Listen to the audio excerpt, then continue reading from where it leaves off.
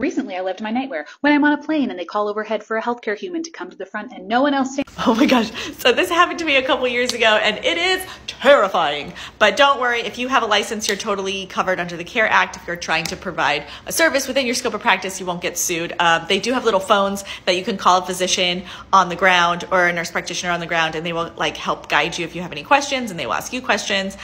Those FAA kits are terrible. Like she said, they have a disposable stethoscope that you'd find in an isolation room. They have a manual BP cuff. They do have some vials for IV meds. They have an IV kit. What else did they have? Oh, they had an AED. Props to them. But it really needs to be like updated and better. So yeah, like she said, write your lawmakers.